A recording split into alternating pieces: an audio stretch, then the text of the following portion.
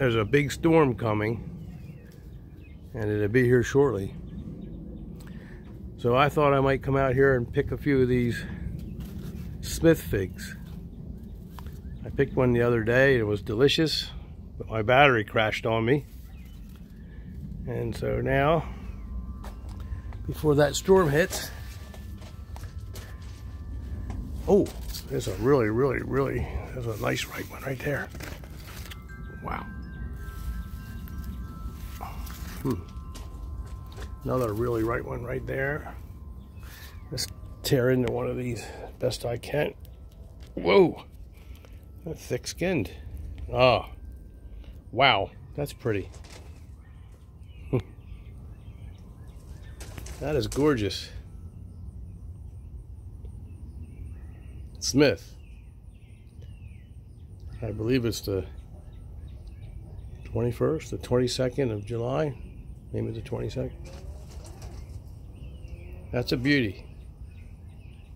Might as well give it a taste before that storm over there comes over here.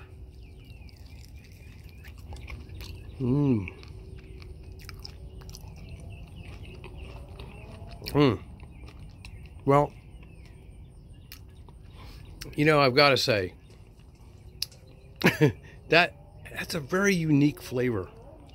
The one I picked the other day was really ripe also. I have to say that the reputation of this fig precedes it, and I think fairly so. This is a great one. I will never remove this from my collection. I love I love the tree. It grows vigorously. It's so productive. It's beautiful. It's disease-free. It's vibrant and alive and well. This tree is only a year and a half old. It was a cutting last spring. It's hard to imagine. It's 7 foot tall at least. It's taller. And the fig is delicious. So those people that have espoused the delectability of this particular variety were not wrong. This is a good one. This is better than the fig I had 2 days ago. Another bite.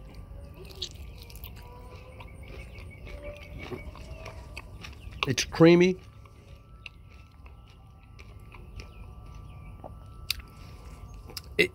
It could maybe have a little bit more sugar, because I like my figs to have the right sweetness, but not really.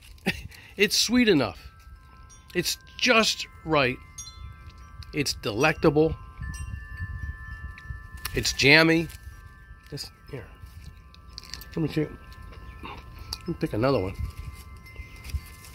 I see there's another one that's ripe too. A couple getting ripe over here. Oh yeah, that one. Oh, that one's even riper than the one I just picked. Wow. I better save one for my wife.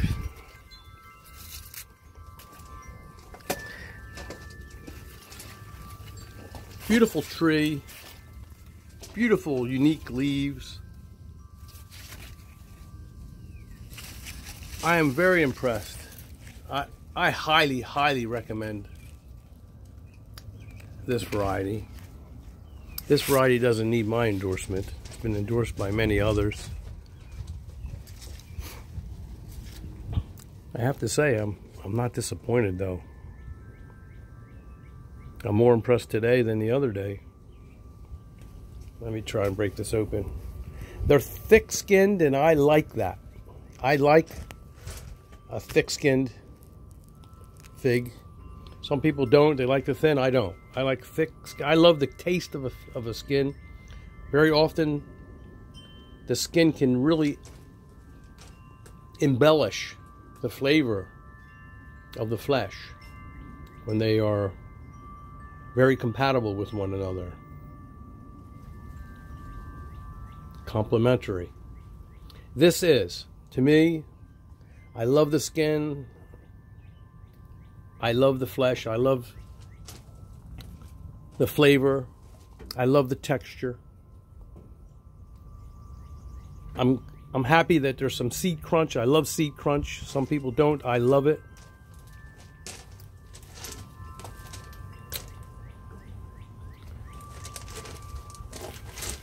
I've been eating a lot of Canadria lately. There's plenty here. They're very good. They're not as good as this. I can tell you right now. There's not many figs that are better than this Smith. This has quickly taken a very high place in my rating. Let me gobble this up. I don't know, maybe I should share this too. I think I will. Let me put it down a little bit here. My wife will love that fig. Her favorite is Peter Honey. Peter's Honey is her favorite for flavor. And it's a close first for me too. I like Ronde Bordeaux and Peters, and there's others that I like a lot. But I have to say, this Smith, it deserves a very, very high ranking. And the other day, wow, that storm's coming. The other day, it was Italian 258 and Genovese Nero. I tasted both of those. They were, to me, they were ripe on the exact same day. I believe they are the exact same fig. That's my opinion. And I'm very, very sure about it, personally. Here comes that wind. Uh-oh. It's coming. Oh, this is a Ronde Bordeaux. I'm gonna... There we go. Wow. I love these Ronde Bordeaux. They're just delicious treats. Oh, so good. Mm. Wow, that's ominous. Well, I was saying about Italian 258. It was delicious. It was Breba. And I have to say that it was one of the best tasting Breba I've ever eaten. I rate it up there really high, maybe #1 in flavor of any Breba I've ever eaten. Followed by maybe Peter's Honey and then Negroni. This is yellow long neck, which is getting ripe simultaneously to the day, practically, with Golden Riverside, Ben's Golden Riverside, or what they call now Golden Rainbow, which got ripe yesterday or the day before. And I'm doing a comparison, which I will report later. But for now, I better get in the house. I believe we're going to have some very, very strong winds very, very shortly. I put my figs in the greenhouse for some shelter against the wind. I hope you enjoyed this short video, maybe not too short. Oh, there's another wonderful ripe Ronde Bordeaux. Gosh, I better save that too. Well, thanks for watching. Very, very good news for me. I am not disappointed in Smith. I am overjoyed. And the people that preceded my trial with this fig, they did a fine job. It surely is a keeper. And since it's only the 21st or 22nd of July, it's pretty obvious that this tree can be made to be ripened very close to the solstice. And certainly when it's still very, very warm nights, In the hot days of summer, it's a great variety. Uh-oh. Goodbye, everyone. Wish me a little luck here. I'm going to need it.